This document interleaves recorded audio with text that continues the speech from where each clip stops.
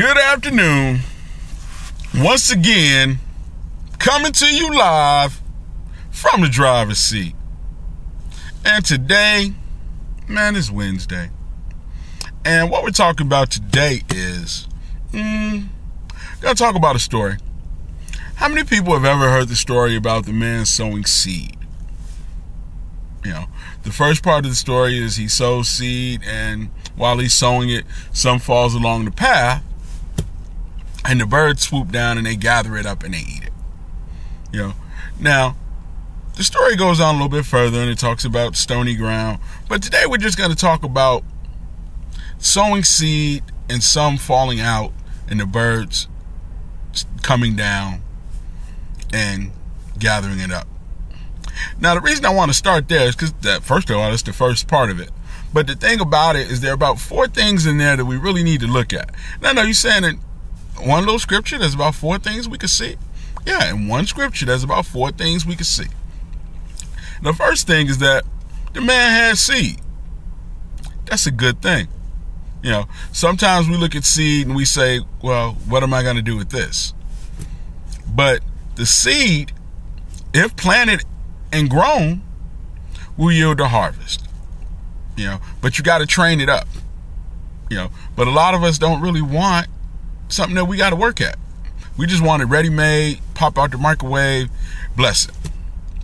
But in this case, God gave him something that he could use to get the things that he needed.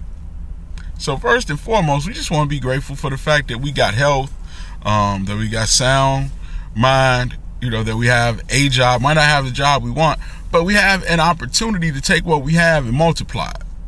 You know, so that's the first thing, that he actually has some seed. And the second thing is that he was sowing it, which means he was doing something with it. You know, he didn't just sit on it. He didn't put it in his pocket. You know, he actually was putting it out there. And a lot of us, we sitting on our gift, man. We're not putting it out there. We're not making videos. We're not writing books. We're not starting businesses. We're not doing any of the things that we know in our hearts that we need to be doing.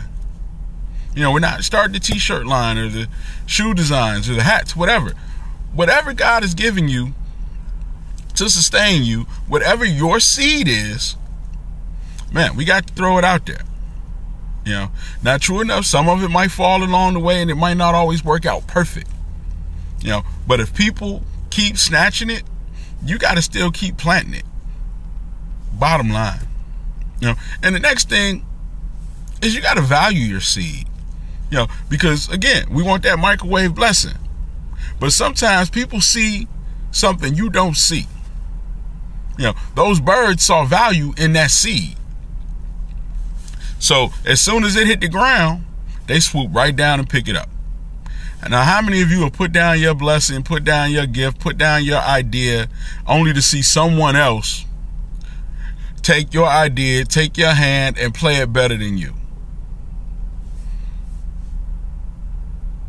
You know, so the seed is valuable. You got to make sure that you are taking care of the gift that God is giving you. And the fourth thing, man, is, hey, he wasn't afraid. He didn't let the birds stop him from sowing. You know, he wasn't worried about getting pooped on. He wasn't worried about any of these things that could have happened. The birds could have flown low. They could have formed, you know, some kind of, you know, posse and just started to peck at him. But he didn't worry about that. He kept on sowing. You know, you hear me say this a lot. The devil really doesn't care if you're happy or not. He is not trying to steal your joy. Makes him no difference if you're in a good mood or not. What makes him want to stop you is your productivity. You know, if he could stop you from sowing them seeds, if he could stop you from watering them seeds, then he could stop you from having a harvest. Now, you could go out there every day unhappy and keep pouring water on your seed and still get a harvest. So, emotions aside, productivity is what he's trying to stop. But in the case of this man who was sowing, even when the birds were flying around, he didn't stop. You know, so those are the 4 things that we can learn today. And ultimately, what I really want to get at and what I want people to see today is that it's a process, man. And along the way, there are going to be some things that are going to get in your way. There are going to be some birds that show up.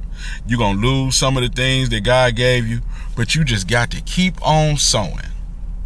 Because if you don't sow, you don't grow. And if you don't grow, you will never have a harvest.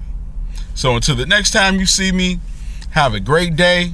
And like I always say, to those who have been given dominion, they were born to dominate. I'm out.